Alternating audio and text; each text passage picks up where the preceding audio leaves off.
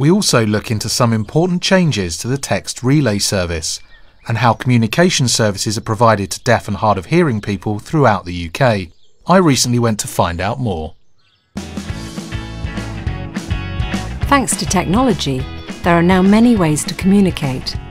But sometimes text or web chat technologies just can't do the job. Despite advances in technology, deaf and hard of hearing people still rely on text relay, and there have been various problems using the service. However, Ofcom recently announced that there will be a new version entitled Next Generation Text Relay. This is due to be launched in 18 months' time. Text relay began in the 1980s, and it appears to have changed very little from the service that it was originally based on.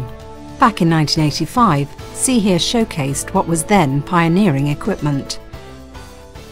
Making a telephone call could become a problem of the past for deaf people, now that the Royal National Institute for the Deaf has established our first telephone exchange. Jean Norman has a poodle trimming business, and telephone is important for her work. Because she's deaf, she now subscribes to the RNID telephone exchange, which helps her to make contact with hearing people who have an ordinary telephone.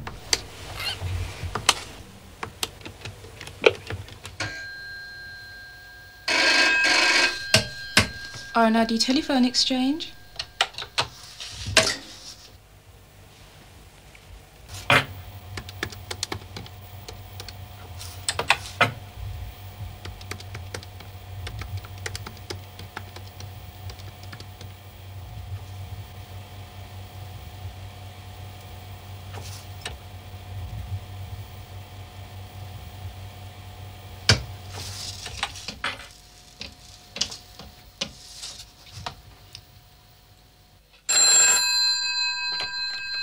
Hello, Mike Wilson here.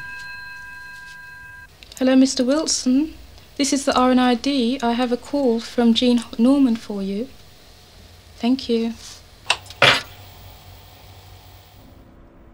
In its day, the RNID telephone exchange service was pioneering. It meant that hearing people could use their phones and deaf people could use text phones to communicate with each other. They would use a third person who would listen, then type, then read, and then voice the reply, and so forth. The service is still going strong, but has undergone some modifications through the years.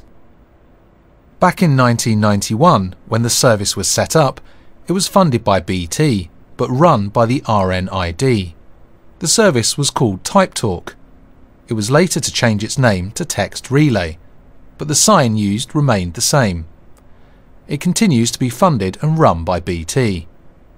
The service is currently used by many, and See Here asks some deaf people how they feel about the service. Text Relay and TypeTalk services have been available for years, and it gives deaf and hard of hearing people the ability to contact businesses. It's important for them to have that contact. It gives us access to telephones, and we can't say that telephones aren't important, because if you deal with hospitals, the NHS, the government departments, employers, you have to be able to use a phone, whether it's making an appointment to take your kid to the hospital or doctors, or whether it's, applying for a job. Lots of things are only really available by telephone. I'm a professional carrying out a professional role, which means I need to be in touch with hearing people via the phone. With TypeTalk, you type out your message and you get, "Hello, how are you?" And for hearing people, they get quite fed up with this process and feel like they don't want to work with you. And the other bad thing is the prefixes. 18002 to dial a deaf user in front of their full telephone number. It's weird. It's a non-standard dialing, and people look at it and go, not sure what that is. And when people see things that they're not accustomed to, they're frightened of it. And these days there's so many scams out there, spammers, junk calls. People don't know that it's not going to charge like a premium rate phone call. With landlines, we have Text Relay as an established service, so why are we focusing on this when there are many other options out there?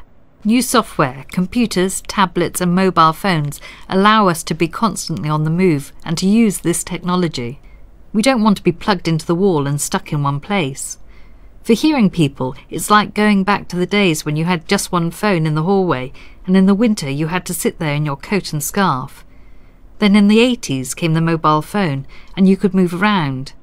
Then in the 90s there were even more technological developments. But as deaf people, we're 2 decades behind, stuck back in that corner in the hallway. If I'm in town and I want to contact a bank or an insurance company, then I have to do this from home, as I have to be tied to my landline rather than be able to use mobile software.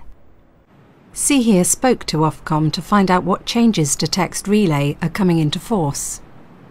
We consulted very widely. We've done 2 public consultations, and that followed some fairly extensive market research with disabled users, existing users of the relay service and potential users. The current text relay service has about 11,000 users. It's been around for a long time and has declined steadily over time. We think that's largely because it uses a technology and it uses kit that's somewhat out of date. It makes the service less attractive.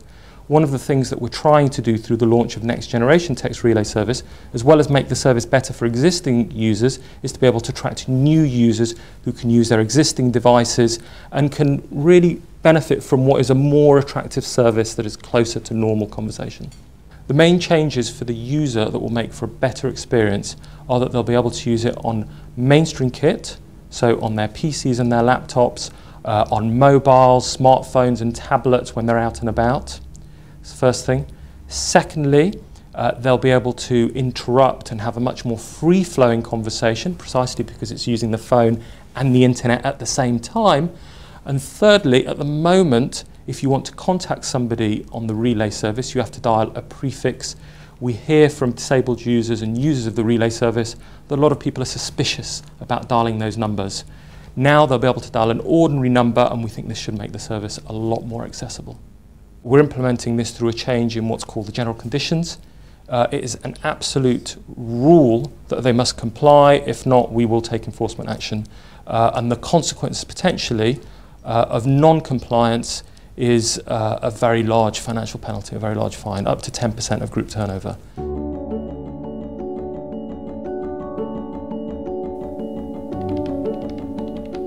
All communication providers in the UK, fixed or mobile, will need to offer the Next Generation Text Relay service to their users in the near future. See Here were keen to find out what BT, who have provided the service for a long time, think of Ofcom's announcement. A BT spokesperson told us, BT's text relay service has given valued service to customers for more than 20 years, but the lack of compatible mobile handsets limits its use. We're developing a new service for April 2014 that doesn't need specialised terminals and works from PCs, laptops, tablets and smartphones. The option of a presentation number removes the need for a prefix.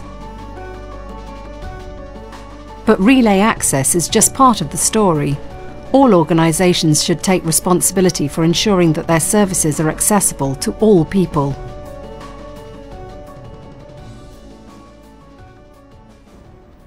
Ofcom have proposed changes to the text relay service.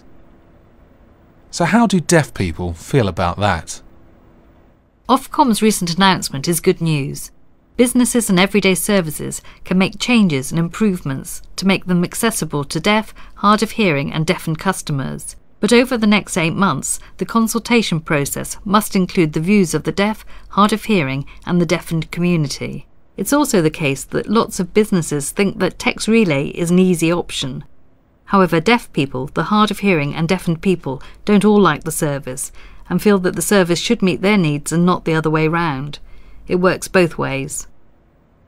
If Ofcom actually managed to implement it, then great.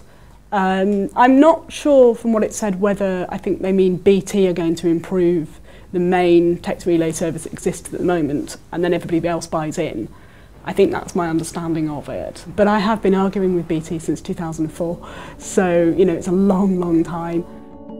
Ofcom will also be turning their attention towards video phone services, exploring potential developments for establishing more communication services and hubs relating to video phones for deaf people. As soon as See Hear knows more on this, we will, of course, keep you informed.